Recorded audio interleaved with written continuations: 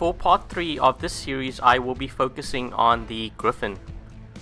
The Griffin, I would say, is one of the more versatile bots in this game.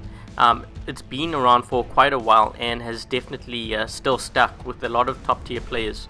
Back when it first came out, Molots and Punishers were used. We've sort of transitioned to a phase where we're seeing a lot of Taran Magnums, Tulumbas, CRV Pins, and also Pinatas. But the fact that you can run so many different configurations on this bot makes it, a perfect bot choice, and I think a lot of newer players should definitely consider it. In this game, I will be playing with 4 Griffins. All of them have different weapon configurations, so this is more just to give you an idea of how versatile this bot can be.